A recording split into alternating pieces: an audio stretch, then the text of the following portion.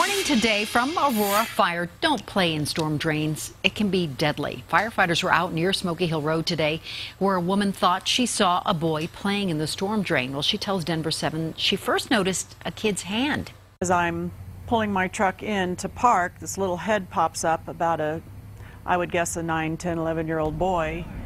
And he saw me make eye contact with him, and so he immediately popped back down. Firefighters didn't find any kids. They warn a lack of air and fumes can overcome even adults in those storm drains.